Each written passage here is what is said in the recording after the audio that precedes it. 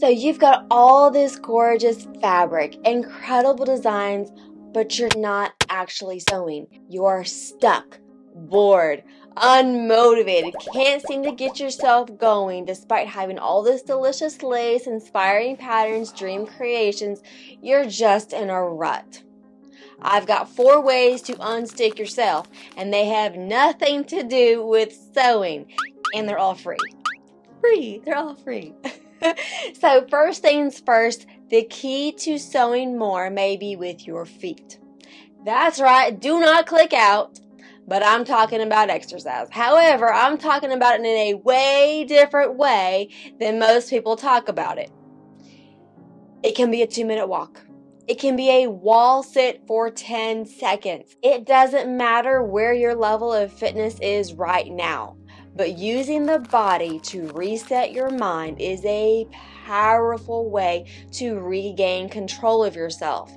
So really, it's not about the duration or the level of intensity, but instead about using your body to reset your mind, leveraging into your body as a way of moving your mind and yourself forward. You'll raise your dopamine, which has a wonderful spiraling effect, and now you're off to hunting those designs. You're in the mode. You've got it going. Like it's going, right? Like, and it was just a 10 seconds of jumping jacks or just a walk around your neighborhood. It wasn't anything crazy. And here's the key that may change the way you view exercise.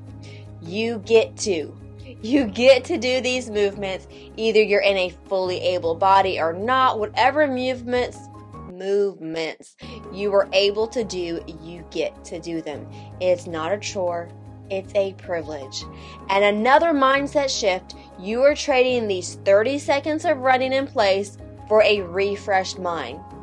How you like them apples, right? Like, you're okay trading your, $5 for a milkshake.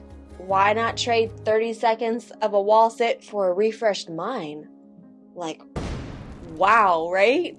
So instead, it's not about an hour-long weight session or going for a 20-minute mile, but instead, looking at exercise and very, very bite-sized small snacks as a way for a reset. I do this all the time when I'm bored of editing videos. Happens all the time. I get bored of editing videos. I will get up and I will just do a handful of push-ups, like 5, on my knees. Nothing crazy. Or I will run in place for 30 seconds. It's something just super easy. It's simple. It's free. Powerful. The next method is also very powerful, and actually it may be more powerful than the first method. Breathing. I know you may be confused.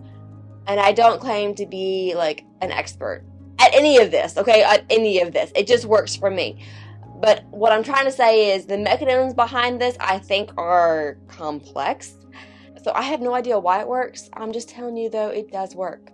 There are many different styles of breathing. They are all free, obviously. And again, it only takes a few seconds and you will feel like a totally new, rejuvenated person.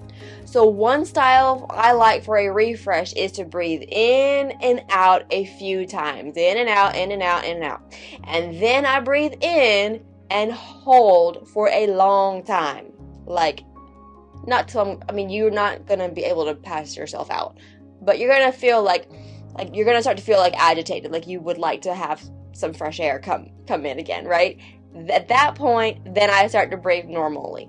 And I believe this is called the Wim Hof style, named after Mr. Wim Hof himself. And it may sound so simple and silly, but it is simple and effective.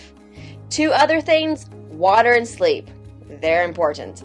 Now, if you've done all of these things and you're still struggling to get your dream creations together, go check out this video where I give away so many tangible pieces to making your dreams, your sewing dreams, a reality. If you have any questions, of course, put them down in the comments below and I will do my best to answer them. As always, I appreciate y'all for watching and I hope to catch y'all next time.